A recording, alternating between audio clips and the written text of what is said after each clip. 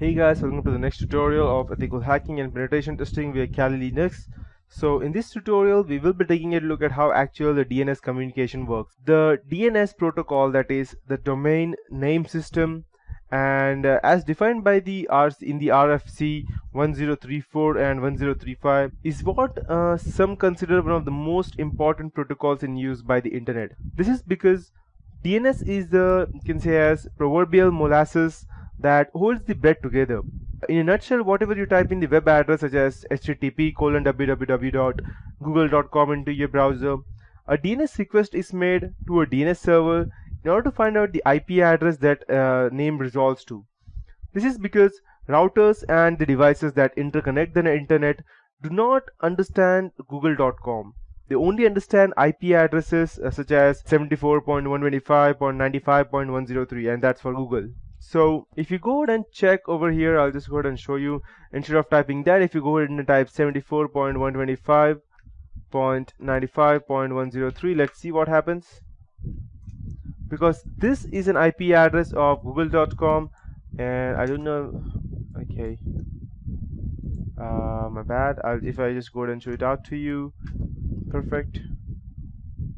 It should actually open google.com, but let's check what's the problem over here. And yeah, whois counter JFK. So it should show me that this is the IP address of google.com. It's way too slow, I believe. Okay, yeah, perfect. As you can see, this is the IP address, the host is the same, and United States. And so whenever you go and type google.com, it will search which IP address is registered to google.com, and no matter what the name is, the name will not be similar for any kind of website. It may be like google.com, google.org or something like that, but no matter what happens, the name will not be the same, because the name goes ahead and provides the IP address a unique identification when the DNS tries to go ahead and gather any information related to that. That is the reason. Let me just start. Okay. So this is so the routers understand only the IP address and not the actual name, and later on the name which is registered under the IP address will get converted to the IP address, and the router will then be able to identify how what exact the DNS is of an IP address. So DNS server itself works by storing a database of entries, which is called as resource records of IP addresses, to DNS name mappings, communicating those resource records to clients and communicating those resource records to other DNS servers as well. The architecture of DNS servers throughout enterprises and the internet is something that can be a bit complicated. As a matter of fact, there are n number of books dedicated to DNS architecture. I will not cover the architectural aspects or even the different types of DNS traffic. You can review that various DNS traffics related to RFCs later on their own website. But we will be taking a look at the basic DNS transaction, and this is how it looks like. DNS client and the DNS query the response. So DNS functions in a query response type format.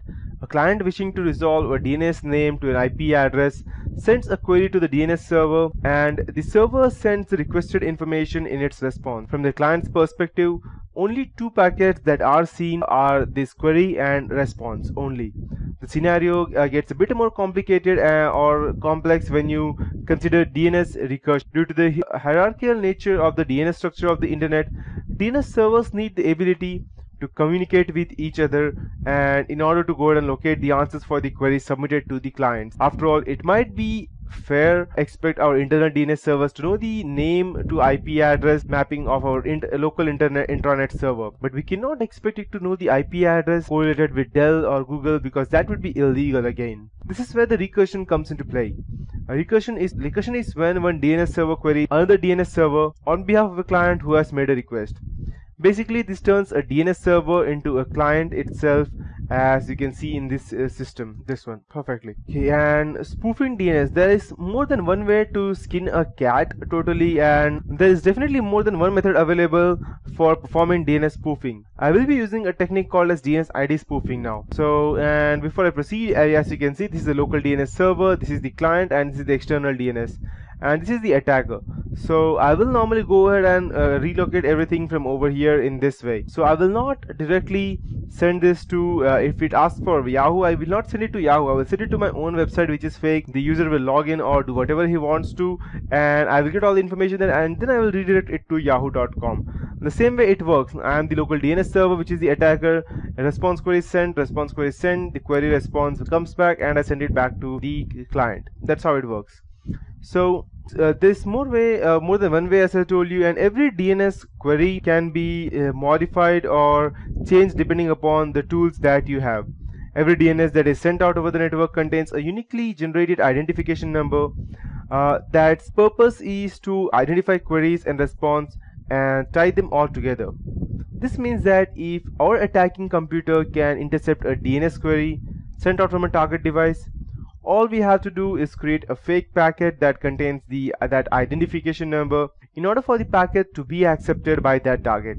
And I will complete this process by doing two steps with a single tool. First, I will ARP cache poison the target device to reroute its traffic through our attacking host so that we can intercept the DNS request. Then we will actually send the spoofed packet.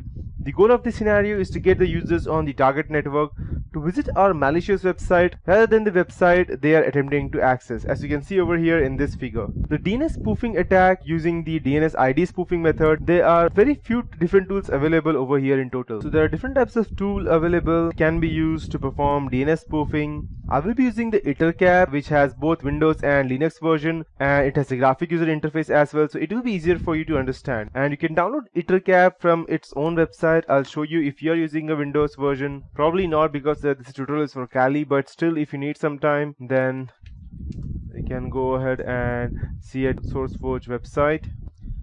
And you can go and download the tar.gz if you're using it on Linux or something else, or Debian, something like that.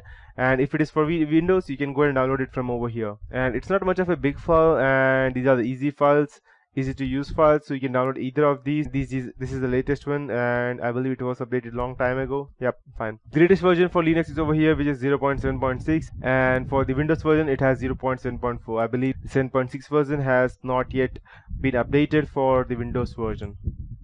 And there is one more reason why I use Linux rather than Windows. Okay, so you can download the ItterCap from there, and if you do a bit of research on the website, you will find that ItterCap has a great deal of functionality, and that is beyond DNS spoofing, and it is commonly used in many of the MITM attacks. So if you are installing ItterCap on a Windows machine, you will notice it has a great graphic user interface, which can say as which works great. But for this tutorial, I will be using a command line interface, and prior to executing ItterCap, a bit of configuration is required, and ItterCap at its core is a packet sniffer which utilizes various plugins to do the various types of attacks it can perform. So you need to go ahead and configure it in different way every time you want to use different types of attacks. The DNS spoof plugin is that what we will be doing in the attack in this example. So we have to modify the configuration file associated with that plugin. On a Windows system, this can be located at C program files, ItterCap ng share letter.dns, and if you're using Windows at Kali Linux, you can find it at root/user, that user means usr/share /ItterCap/Itter.dns. And this file is fairly simple and contains the DNS records you wish to spoof. For our purpose, we would like to use any user attempting to go to yahoo.com to be redirected to the host on the local network. So we will be able to add the entry highlighted over here in the figure. In this figure, as you can see, this is the IP address and this is the original yahoo.com. So every time the user tries to connect to this part, it will be redirected to us. That's how it will work. And these entries basically tell the DNS spoof plugin that when it sees a DNS query for yahoo.com, or let's say www.yahoo.com, for an 8 type resource record, it should supply the IP address 172.168.1.1.6.100 in response. In a realistic scenario, the device at 172.168.1.1.6.100 would be running from some form of web server. software that would present the user with the fake website as well. So once the file is configured, we are free to execute the command string that will launch the attack. And the command string will use different types of options. So that would be it for this tutorial, and I will be continuing the same part in the next tutorial.